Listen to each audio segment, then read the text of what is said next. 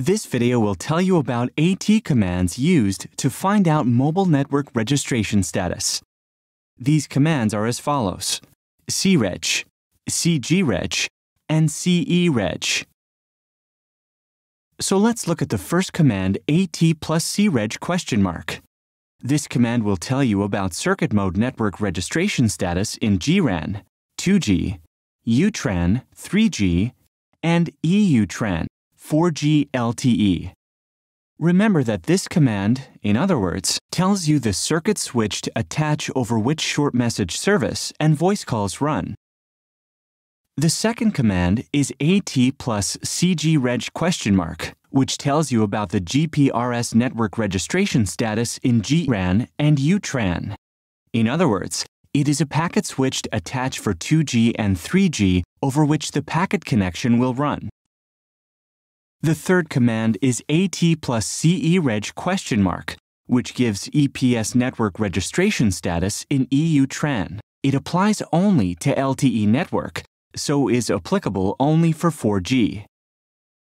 These three commands are dual mode, so you can query the command with a question mark, or you can enable unsolicited responses. So every time there's a change in the network status, you will be notified through unsolicited responses. This you will again see later here in an example. These commands have the following possible answers. The first answer is 0, means not registered. The next answer is 1, which means registration has happened in home network. When the answer is 2, it means it has not registered but is searching for a network. If the answer is 3, it means registration has been denied and you will be rejected from the network. If the answer is 4, it means unknown status. Or in LPWA networks, it might mean that you have entered PSM mode. When the answer is 5, it means registered roaming. Let's take a look at another command, which is AT plus cgdcont ? This command helps in setting APN. Remember that for an LTE attach, you need to set a valid APN. If the APN is set incorrectly, it might stop the unit from LTE attaching successfully. The next command is AT plus cgpa-ddr = 1, which will show you the IP address of the PDP context set at CID1 with the command AT plus cgdcont, which we will see through an example. Now go to the terminal which is connected to Sierra Wireless WP7607, which is a 4G, 3G, and 2G modem. The AT commands that you will see here are part of the standard AT commands and can be used for any Sierra Wireless product. Let's start with radio stack off and type AT plus cfun = 0.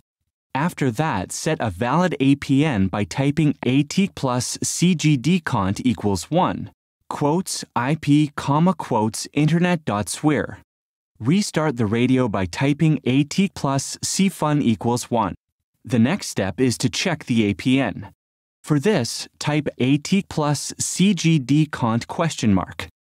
You will see this appear on screen. After that, type AT plus cops ?